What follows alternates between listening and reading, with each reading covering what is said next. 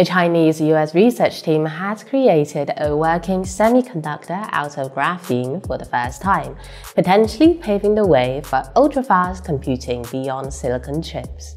For years, semiconductor technologies have relied on silicon, but they are reaching their limits, pushing against the physical boundaries of Moore's law.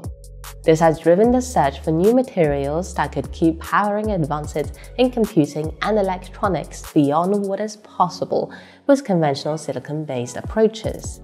And that material is graphene. It is a single layer of carbon atoms over 1 million times thinner than human hair. It is also known as the first stable two-dimensional material at room temperature. Compared to silicon, it has greater electronic potential for microchips. Since its discovery in 2004, scientists have worked to combine graphene with other carbon materials to create an energy-efficient, high-speed chip that is better than today's fastest semiconductors. However, there's a big challenge. Despite its remarkable conductivity, graphene lacks something called a band gap. Think of a band gap as a gate that controls the flow of electrons in a semiconductor. When the gate band gap is closed, electrons cannot pass, and the material acts as an insulator, blocking the flow of electricity. When the gate opens, electrons can jump across the barrier, and the material conducts electricity. The graphene lacks this natural gate or band gap. Without a band gap, graphene is like a road without traffic control.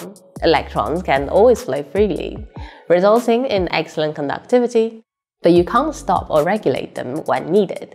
This constant flow is great for some applications, but a problem for electronic devices like computer chips or digital switches, where you need to precisely control when and how electrons move.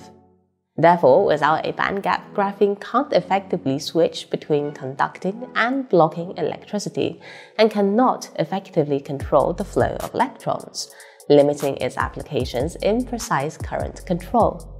However, scientists have now discovered a method to overcome this limitation.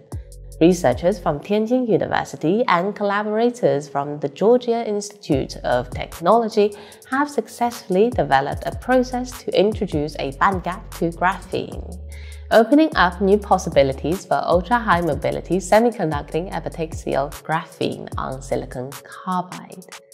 By growing graphene on silicon carbide crystals and using a specialized annealing method, they've managed to produce a buffer layer of graphene with a well-ordered structure. They've created high-quality semiconducting graphene with an impressive band gap of 0.6 electron volts.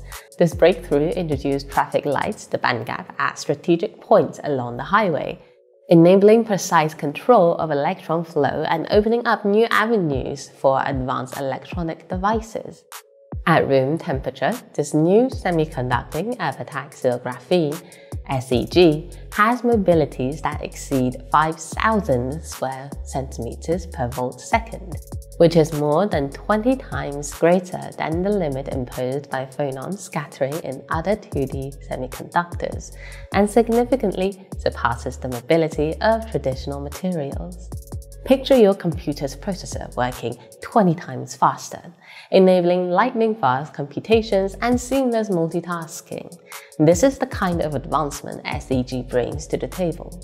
Moreover, SEG is also very stable and compatible with current manufacturing methods.